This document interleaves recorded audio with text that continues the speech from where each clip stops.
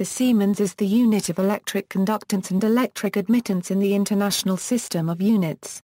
Conductance and admittance are the reciprocals of resistance and impedance respectively, hence 1 Siemens is equal to the reciprocal of 1 ohm, and is also referred to as the mho.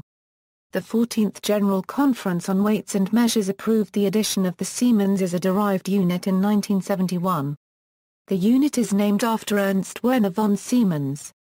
As with every SI unit whose name is derived from the proper name of a person, the first letter of its symbol is uppercase.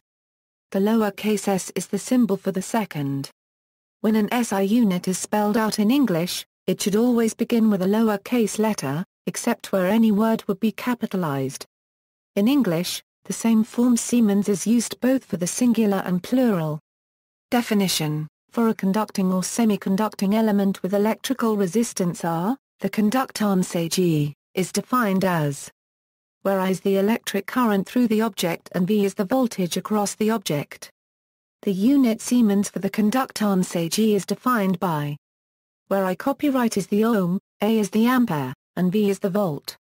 For a device with a conductance of 1 Siemens, the electric current through the device will increase by 1 ampere for every increase of 1 volt of electric potential difference across the device. The conductance of a resistor with a resistance of 5 ohms, for example, ISO1, which is equal to 200 ohm is mho. Mho is an alternative name of the same unit, the reciprocal of 1 ohm. Mho is derived from spelling ohm backwards and is written with an upside-down capital Greek letter omega, Unicode symbol U plus 2127. According to Mather, the term mho was suggested by Sir William Thomson. The mho was officially renamed to the Siemens, replacing the old meaning of the Siemens unit, at a conference in 1881. The term Siemens, as it is a SI term, is used universally in science and often in electrical applications, while mho is still used primarily in electronic applications.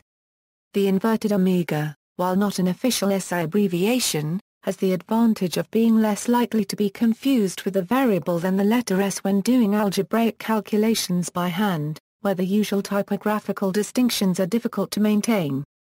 Likewise, it is difficult to distinguish the symbol S from the lowercase s where second is meant, potentially causing confusion. Notes and references. External links: brochure The International System of Units issued by the BIPM, different units named after Siemens.